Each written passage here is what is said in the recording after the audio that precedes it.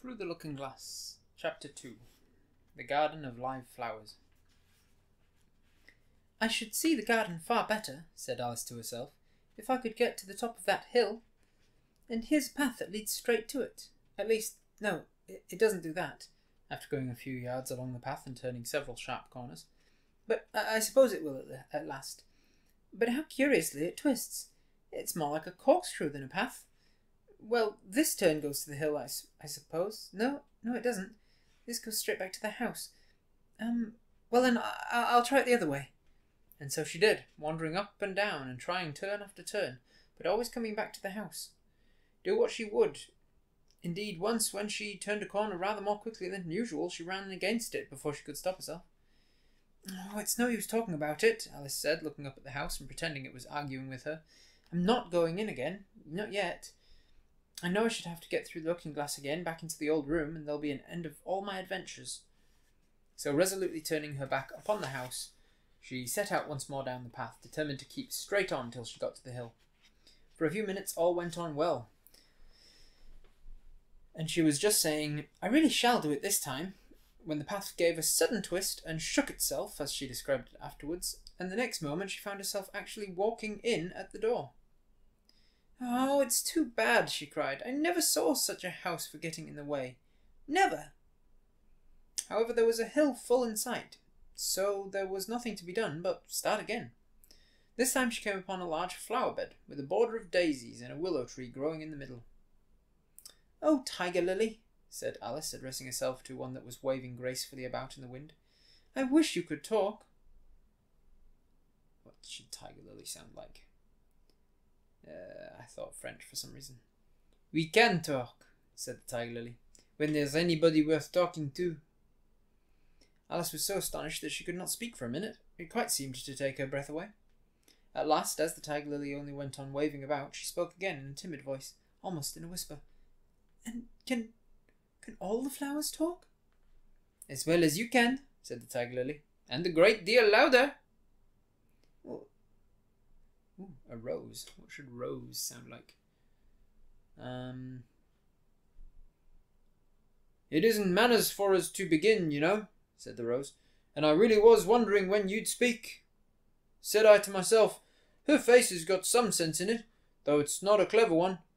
Still, you're the right colour, and that goes a long way."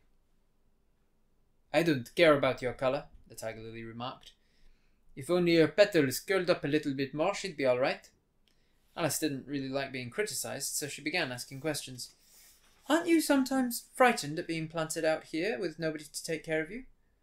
"Well, there's the tree in the middle," said the rose. "What else is it good for?" "But what could it do if danger came?" Alice asked. "It could bark," said the rose. Nice. Ooh, a daisy voice. Daisy. "Daisy seems like dainty. Dainty Daisy. But Alice is already pretty dainty, so how am I going to do a dainty Daisy? Maybe I'll make her American. Dainty little American. Hello." "It says bow wow," cried a daisy. "That's why its branches are called boughs." "Didn't you know that?"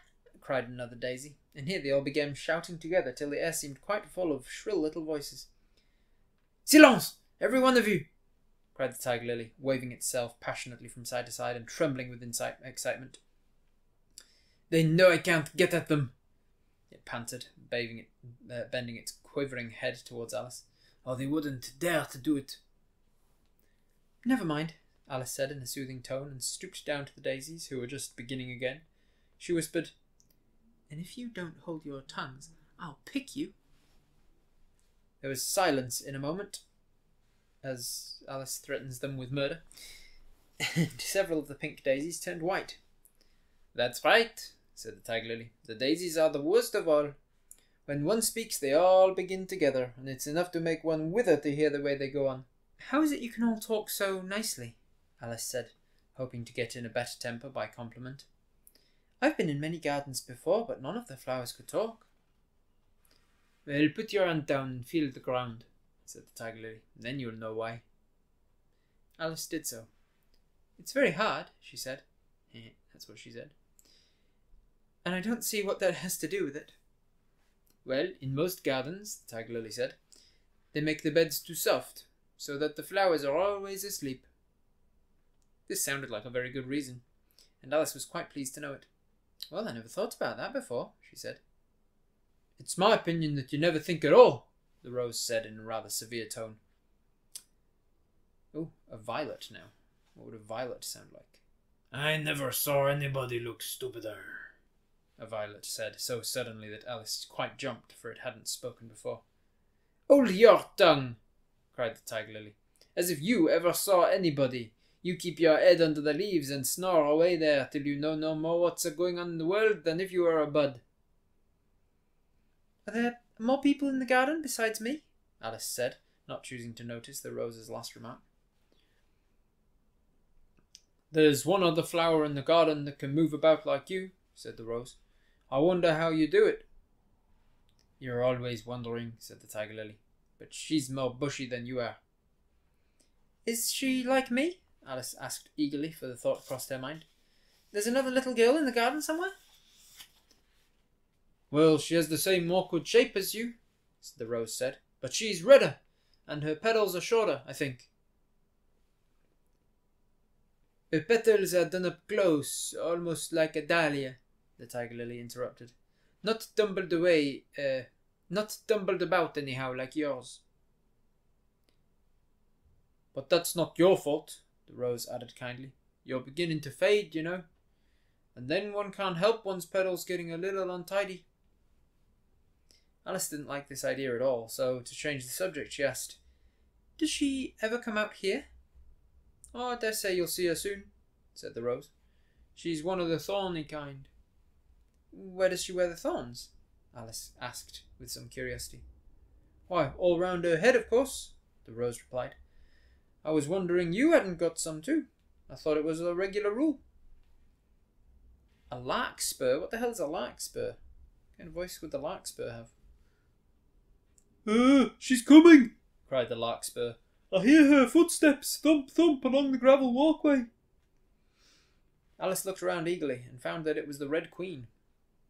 Oh, she's grown a good deal, was her first remark. And she had indeed. When Alice first found her in the ashes, she'd only been 3 inches high.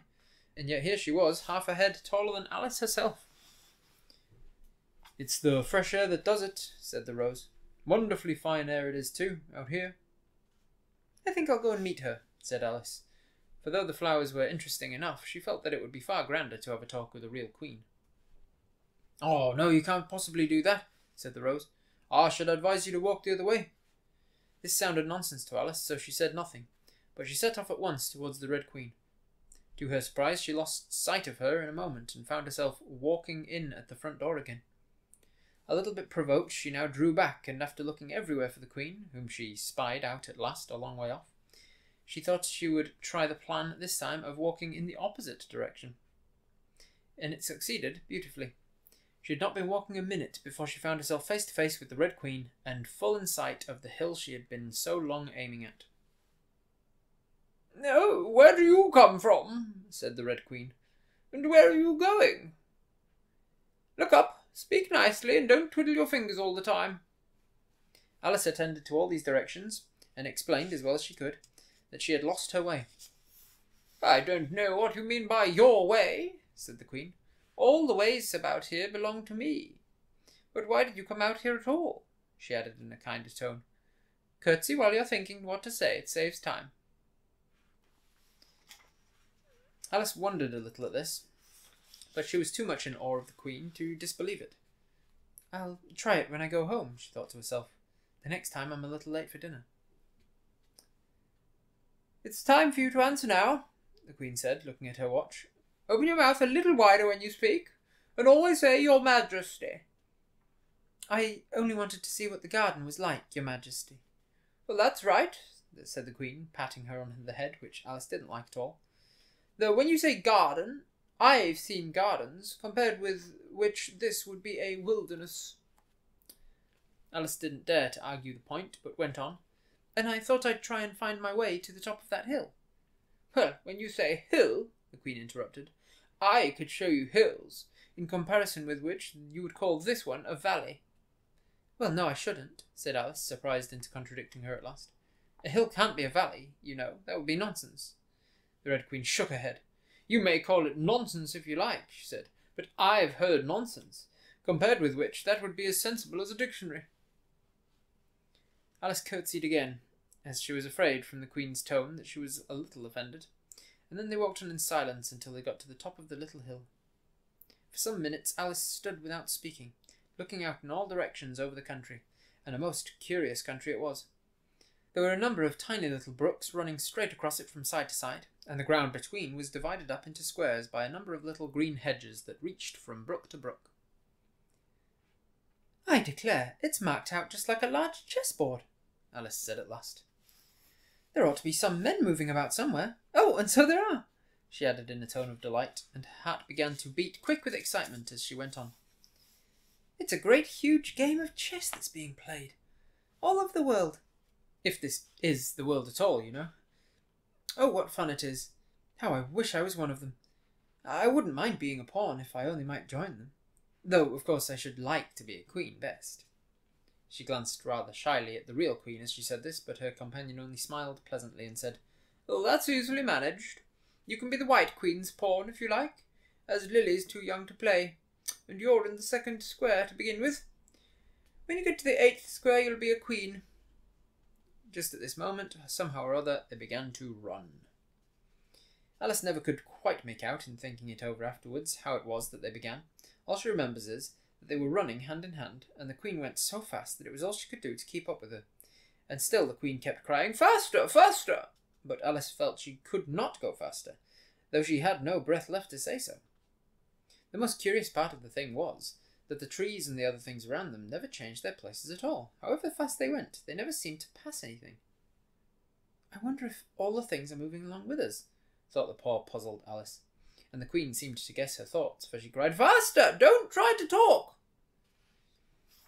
Not that Alice had any idea of doing that. She felt as if she would never be able to talk again. She was getting quite so much out of breath. And still the Queen cried, Faster! Faster! and dragged her along. Oh, we're nearly there, Alice managed to pant out at last. Nearly there, the Queen replied. Why, we passed it 10 minutes ago. Faster! And they ran on for a time in silence, with the wind whistling in Alice's ears and almost blowing her hair off the top of her head. Now, now, cried the Queen, faster, faster! And they went so fast that at last they seemed to skim through the air, hardly touching the ground with their feet, till suddenly, just as Alice was getting quite exhausted, they stopped, and she found herself sitting on the ground, breathless and giddy. The Queen propped her up against the tree, and said kindly, You may rest a little now. Alice looked round her in great surprise. Why, I do believe we've been under this tree the whole time. Everything's just as it was. Of course it is, said the Queen. What would you have it? Well, in our country, said Alice, still panting a little, you generally get to somewhere else, if you ran very fast for a long time, as we've been doing. That must be a slow sort of country, said the Queen. Now here, you see, it takes all the running you can do to keep in the same place. If you want to get somewhere else, you must run at least twice as fast as that. I'd rather not try, please, said Alice. I'm quite content to stay here, only I am so hot and thirsty. I know what you'd like, the Queen said good-naturedly, taking a little box out of her pocket. Have a biscuit? Alice thought it would not be civil to say no, though it wasn't at all what she wanted. Though she took it and ate it as well as she could, it was very dry, and she thought she'd never been so nearly choked in all of her life. Well, while you're refreshing yourself, said the Queen, I'll just take the measurements. And she took a ribbon out of her pocket, marked in inches, and began measuring the ground and sticking little pegs in here and there. At the end of 2 yards, she said, putting in a little peg to mark the distance, I shall give you your directions. Have another biscuit? No, thank you, said Alice. One's quite enough. Thirst quenched, I hope, said the Queen. Alice did not know what to say to this, but luckily the Queen did not wait for an answer, but went on. At the end of 3 yards, I shall repeat them, for fear of your forgetting them. At the end of 4, I shall say goodbye, and at the end of 5, I shall go. She had got all the pegs put in by this time, and Alice looked on with great interest as she returned to the tree, and then began slowly walking down the row. At the 2-yard peg, she faced round and said, "A pawn goes 2 squares in its first move, you know. So you'll go very quickly through the 3rd square. By railway, I should think. And you'll find yourself in the 4th square in no time. Well, that square belongs to Tweedledum and Tweedledee. The 5th is mostly water. The 6th belongs to Humpty Dumpty. But you make no remark?" I didn't know I had to make one just then," Alice faltered out. "You should have said," the Queen went on in a tone of grave reproof. "It's extremely kind of you to tell me all this. However, we'll suppose it's said. The 7th square is all forest. However, one of the knights will show you the way, and in the 8th square we shall be queens together. And it's all feasting and fun." Alice got up and curtsied and sat down again. At the next peg the Queen turned again, and this time she said, "Speak in French when you can't think of the English for a thing. Turn out your toes as you walk, and remember who you are." She did not wait for Alice to curtsy this time, but walked on quickly to the next peg, where she turned for a moment to say "Goodbye," and then hurried on to the last. How it happened, Alice never knew, but exactly as she came to that last peg, she was gone. Whether she vanished into thin air, or whether she ran quickly into the wood, and she can run very fast, thought Alice, there was no way of guessing. But she was gone, and Alice began to remember that she was a pawn, and that it would soon be time for her to move. Thank you for watching, everybody. I can only make these because of generous support from patrons, so please do consider supporting me over there if you can afford it. I really appreciate it. Thank you.